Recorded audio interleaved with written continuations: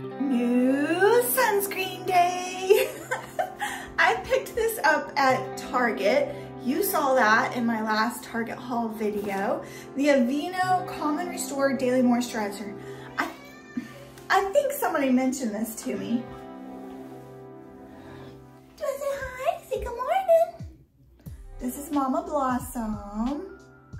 She's a sweet tortie. She looks grumpy, but she's very sweet and very chatty. Someone recommended this to me, but I could never find it in the stores. And then I just happened to run across it in Target. Calm and Restore Daily Moisturizer Mineral Sunscreen SPF30 for sensitive skin, fragrance-free, 1.7 fluid ounces, 5.8% titanium dioxide, and 12.5% zinc oxide. So is this gonna be tinted? You think it's gonna be this color on the back? I don't know. I need to wash my hands after touching the cat before I put this on my face. Okay, clean hands. Let's pull my hair back. Okay, taking bets. Who thinks this is gonna leave a white cast? Love you now. Okay, good, it's sealed. All right. I'm really worried that this is gonna have a white cast, but it does have a lot of titanium dioxide in it, doesn't it? So maybe there's hope. I have no idea what finish. Okay, it is tinted. Interesting. It is tinted. Can you tell up against my skin? It's tinted. Is it the shade on the box? It's a little more orange toned than on the box. I mean, it looks like it's gonna be a good match for me. Let's find out.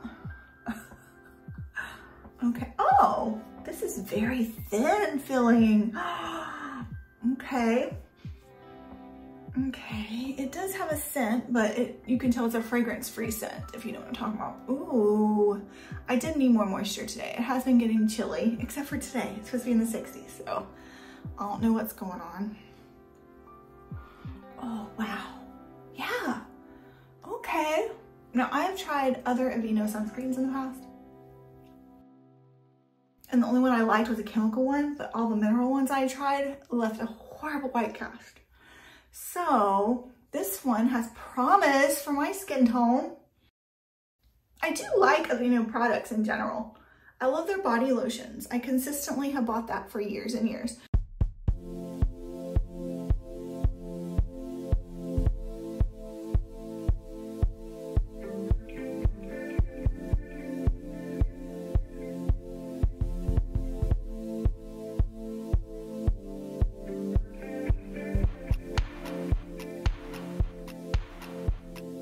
Definitely don't put this all over your face. You know, I tried that with the second finger because it dries down quickly into a tacky feeling and you can't move it around. Right now it feels super tacky. It looks like a natural matte finish, which I like. It does not have a white cast on my skin tone. I can't guarantee that for darker skin tones. Yeah, I think it looks really nice, but I'm hoping that it dries down more because right now it is super tacky.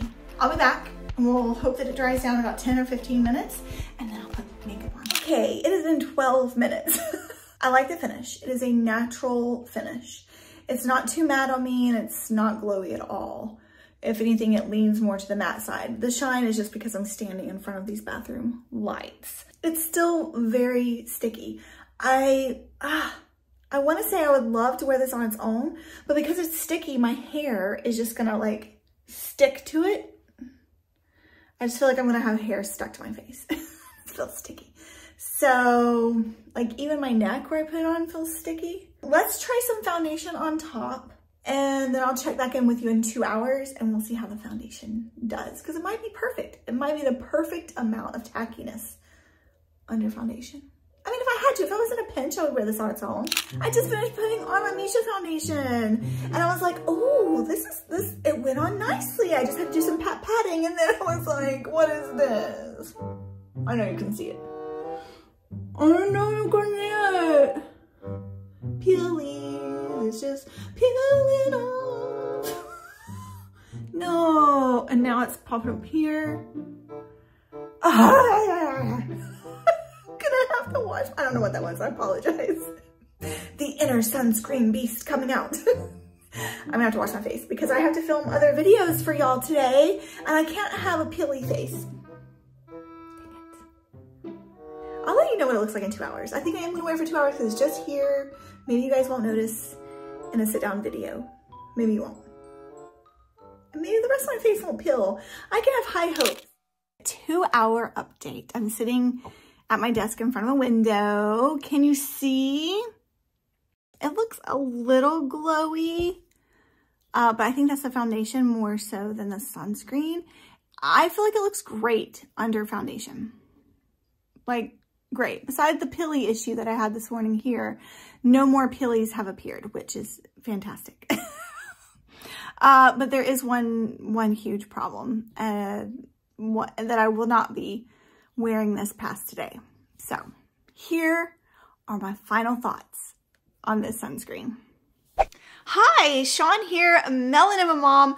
Join me on my mission to prevent skin cancer by subscribing to this channel. All right, you just finished watching my wear test of the Aveeno Calm and Restore SPF 30. Whew, that was a journey, wasn't it? First, where do I even start? The tint was good for me. It's like a peachy beige tint. It was very difficult to rub in, but it dries down quickly. And once it dries down, you can't move it around. I suggest if you get this to do very small areas at a time. And I also suggest that you measure it out in a actual 1/4 teaspoon because I found that it's thin filling. And because it looks like a hot mess if you rub in a lot at once, the temptation will be to use less than is actually required to get the SPF of 30. I did like that it is a matte finish. I think that's fantastic. You know me, I have normal skin, but I do prefer a matte or natural finish. It is lightweight. You can't tell that it's on your face until you touch your face, and then it does have a very tacky feel even under foundation. Now it's formulated with their oat and feverfew ingredients that Aveeno is known for to calm and reduce redness, so that's fantastic. It is fragrance free, but it does have that typical, how do I put this, fragrance free mineral sunscreen scent.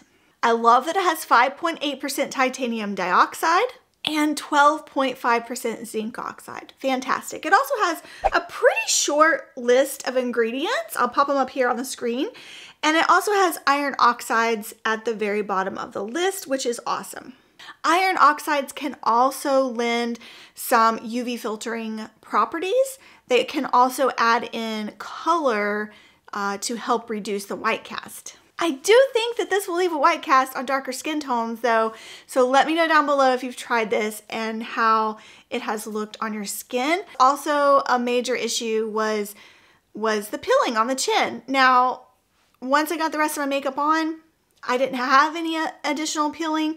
I did not try this one again because there were so many things that I did not like about it, which you may think, well, Sean, you didn't give it a fair enough test.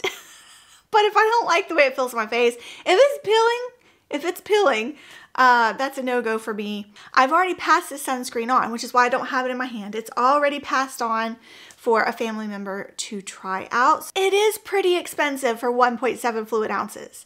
When did Aveeno get so expensive? It is $26 on the Ulta website, but it's on sale right now for $20. That's a lot. For that price point, I'm gonna pass. Wanted to show you the big baby. This is JoJo. She is Mama Blossom's daughter. Of course, she used to be smaller. She's not even 2 years old yet. She's part Maine Coon, and she is a big fluffy girl, aren't you? This fluff tail over here gets in your face quite often. But she's so pretty, aren't you? The pretty girl?